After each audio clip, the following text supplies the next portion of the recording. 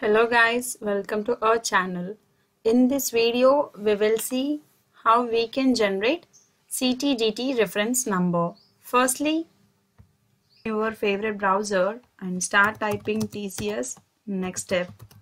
You will find a URL there. So please click on this URL. You will be getting this page like where you can see all these options. So here you need to click on the register now button. After that, select the category, that is IT. So whenever you are hitting on that button, you will get a page like this where you can fill all your basic details. So choose the title here and the first name. Middle name is an optional one, you can skip, and the surname. Coming here, you need to give your date of birth. Give the proper date of birth and select the gender here. Give an email ID which is valid. So make sure you are giving a valid email ID because for further conversation or communication you will get all the notifications to the mail ID itself. So give which is a valid one. Give your phone number here.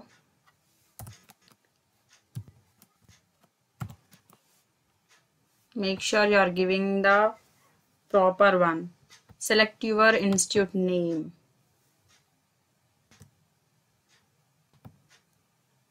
So select the qualification here.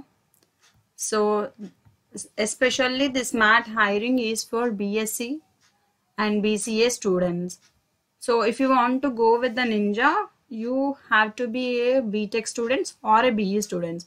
So now we are dealing with the smart hiring, right? So the candidate should be of science student. Select there and choose the year of passing here. So now if you are a candidate who are passing in this year, choose a 22. And here you need to choose the nearest test location. For example, if you are a Telangana state candidate, then you can choose Hyderabad as your nearest test location. So type here, you will get. Now choose the password here. So do remember this password.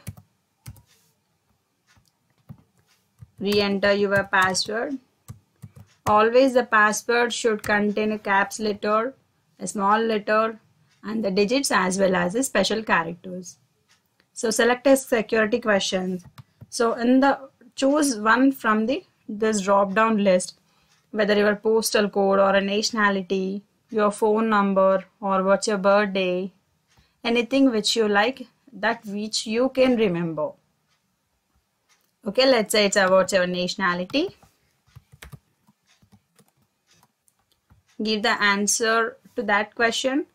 Enter the captcha which it is showing here and click on the submit. After clicking on the submit button, you will get a reference ID.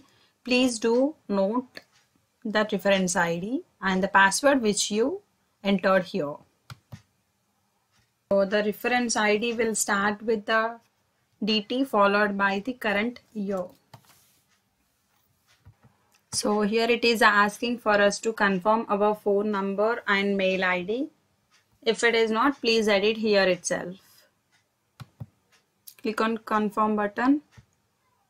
So this is a reference ID which you will get.